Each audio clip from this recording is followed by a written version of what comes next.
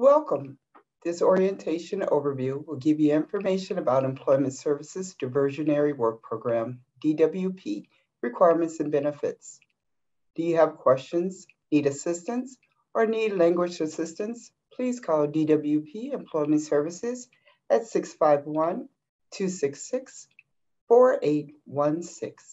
We are happy to help to assist you. Overview. Your first step is to listen through this 15-minute overview, which contains all the information about the program. If you are approved to enroll in DWP, your employment counselor will help you through the program requirements shared in this overview. After this overview, there are 3 next steps. We will review these 3 next steps again at the end of this overview. They are: Step 1, read, complete, and return the initial employment plan and other requested verifications. Step 2, you will be notified of the decision by your financial worker and then assigned to an employment counselor once eligible for DWP. Step 3, after you are enrolled, finish and follow your employment plan with your employment counselor. Share additional details, employment changes, or concerns with them. Employment Services, DWP, and MFIP. In Minnesota, there are 2 cash assistance programs. Both require you to search for or maintain employment while you receive financial assistance to support your family. DWP, Diversionary Work Program, is a 4-month program.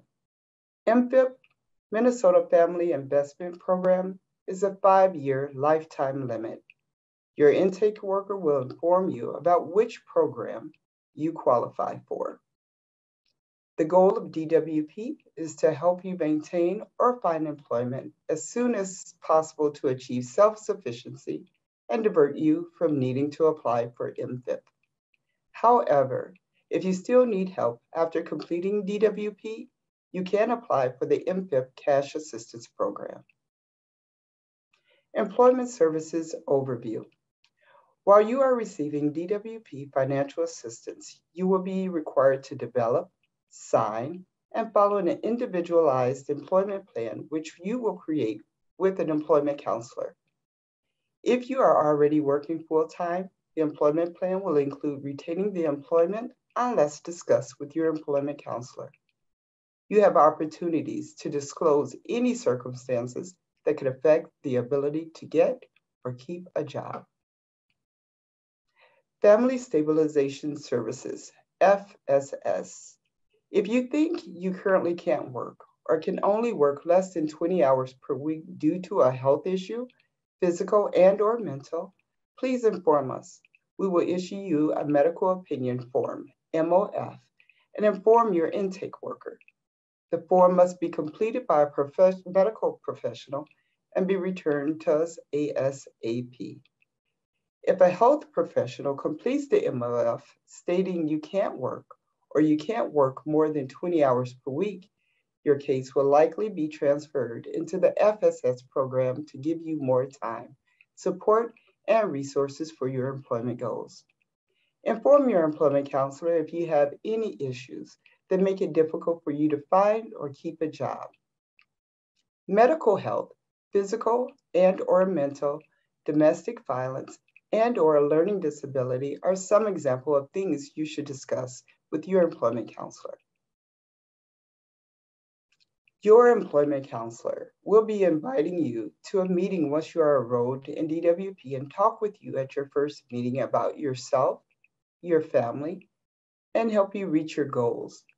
Then you will develop an employment plan together. Your employment counselor will ask you to keep track of your job search activities so they can review your efforts and assist you if needed. Your employment counselor will tell you about job fairs and job leads. Your job counselor will provide you resources for your individual and family needs. You will be eligible for support services such as transportation costs, provided you are following through with your employment plan activities. Child Care Assistance Program, CCAP. If interested in applying for CCAP, please go to www.applymn.dhs.mn.gov. Complete the information and inform your employment counselor that you have done so at your first meeting. The Think Small website is a great resource for finding various types of childcare options. Visit Think Small organization at www.thinksmall.org. Your employment counselor will need to send a child care transmittal stating that you are participating in required activities and need child care before your child or children begin attending. Questions regarding CCAP can be directed to Ramsey County CCAP at 651-266-4444. It may be possible for a friend or relative to provide child care. However, this can be a lengthy process. Call 651-266-4444 and ask to speak to a CCAP to begin this process immediately. What happens if I start a job? If you start a job after your DWP financial help has been approved, that income will not change your DWP cash grant amount. This is one of the best things about DWP. However, if you are participating in the food program and or receiving child care assistance, these benefits and or co-payments may change based on your income. You may have multiple county workers to help you throughout DWP. The first one is an employment counselor to help you with your goals and to offer you support. Second, a financial worker who will handle the financial, food, and medical aspects. And third, a child care worker if receiving child care assistance. Employment Verification Form, EVF. Always report your employment. If you are already employed or when you begin employment, an EVF will need to be completed by your employer. Please sign and date the document yourself and turn it into your financial worker or employment counselor as soon as possible. If your employer states that they use the work number instead, inform your financial worker so they can log onto the website and verify your new employment. 35 hours each week. Starting immediately, you'll be required to spend 35 hours per week on job search, working, or other work-related activities approved by your employment counselor. English classes or classes to obtain a high school diploma or GED can usually be included as a portion of the 35 hours per week. Due to state of Minnesota rules, higher education programs that won't be completed before your time on DWP ends usually can't be counted towards your hours per week. Other certifications, license, and or training programs that will be completed before your 4 months of DWP is done may be eligible to count as work-related activities. Job search activity logs. These are a state and federal requirement during participation in this program, unless you are working 30 hours or more per week. If you are working less hours per week, the difference between work and required hours should be tracked on the job search logs. Use these to track your job search activities. Examples of activities are listed on the back of the log. Your employment counselor will explain and go over how to complete the logs with you. Complete one log each week and submit them to your employment counselor. Your employment counselor will give you more details. Important. If you do not attend your first appointment, you will be sent a disqualification notice. If you do not regularly attend other appointments after that, including completing your activities in your employment plan, you could also be sent this notice. This states that your DWP financial assistance will end. You will need to contact your employment counselor and immediately change, update, and or complete activities listed in your employment plan in order to reinstate and receive all 4 months of DWP financial help. In order to maintain DWP financial help, please communicate with your employment counselor on a regular basis. Other resources, Career Lab. Career labs are located at various locations throughout Ramsey County.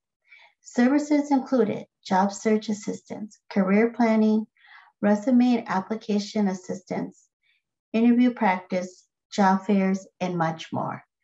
Go to www.ramseycounty.us/career labs for more information. Initial Employment Plan. The white form, Initial Employment Plan, is your first plan about looking for work. You need to sign this plan before your case can be reviewed for final approval. The plan repeats many of the things in this overview, such as beginning job search efforts immediately and attending all scheduled meetings. Please write your name, case number, and sign and date in the bottom box of the Initial Employment Plan. For 2-parent households, each caregiver needs to do this.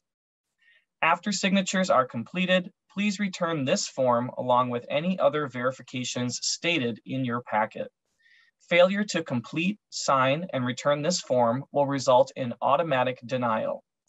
Questions about the employment plan, please call 651-266-4816. Your initial employment plan looks like this.